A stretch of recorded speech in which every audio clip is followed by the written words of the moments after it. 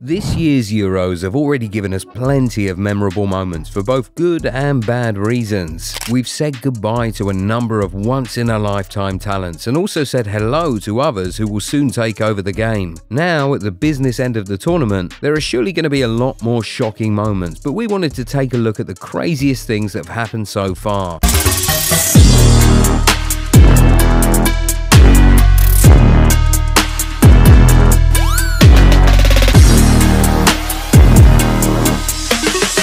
We begin with one of those players we've said hello to at this tournament, Lamine Yamal. The youngest player to ever feature at the Euros has been pivotal to Spain, who now find themselves in the semi-final. He's mostly been doing his damage during the first half, as midway through the second half, manager De La Fuente has been subbing him off. Mostly, people thought it could be because of homework or just not to overwork him, but it's actually because of German labour laws. According to the host nation's law, people under the age of 18 cannot work past 8 PM on any given day. However, there is leeway for athletes who are allowed to go on until 11 PM. Spain have mostly been playing at the late kickoff times, and therefore their games run the risk of going past 11. De La Fuente thus takes precautions and makes sure to sub him off before it's too late, or else the Spanish FA would pay a fine of 30,000 euros. Now, in the semis and maybe finals, we reckon that they'll take the fine if it means winning the tournament. Spain will face off with France for a chance in the Euros final in what is sure to be an amazing game. The French haven't been playing great football but have been able to get the job done when needed. A crazy fact that's been doing the rounds lately is that they've gotten to the semis without scoring a goal from open play, the first team to ever do this. In 5 games so far in the tournament, all of France's goals have come either from own goals or penalty kicks. They've also had 2 goalless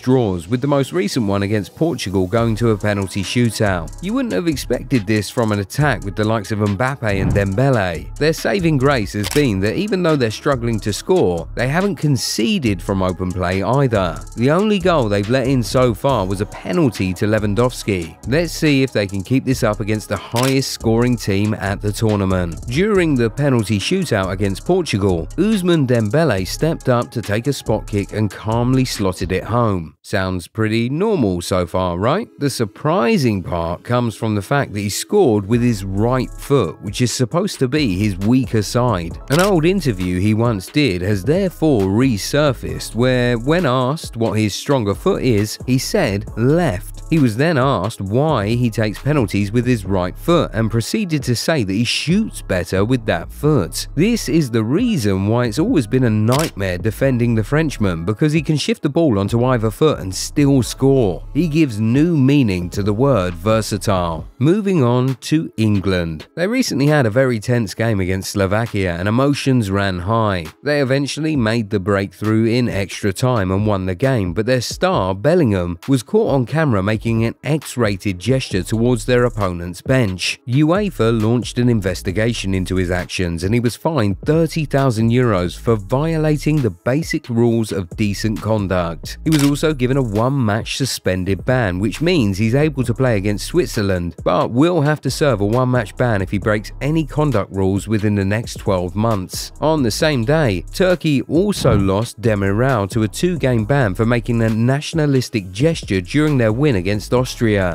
This led to many fans questioning the 2 decisions and wondering why the Turkish player had to miss his country's immediate games, but Bellingham can still play. Maybe the severity of gestures aren't considered similar, or maybe they simply didn't want England to lose their golden boy. What do you think? Spain played a great game against host Germany to book their semi-final spot, and this was thanks to Mikel Merino, who produced a huge leap to head the ball past Neuer in the dying minutes of extra time. His goal and then the full-time whistle sparked scenes of joyous celebration among the Spanish supporters in Stuttgart. But what got a little lost in the mayhem was an incredible detail of the midfielder's goal celebration. After being mobbed by his teammates, he trotted over to the corner flag and ran around around it while pumping his fist. The routine appeared a little odd, but it turns out that Marino was replicating the celebration his father performed 33 years ago in the very same stadium. What is even crazier is that the very same commentator was in the booth to commentate on both goals for Spanish TV. We finish off by talking about the main character of Euro 2024, own goals. And they are level.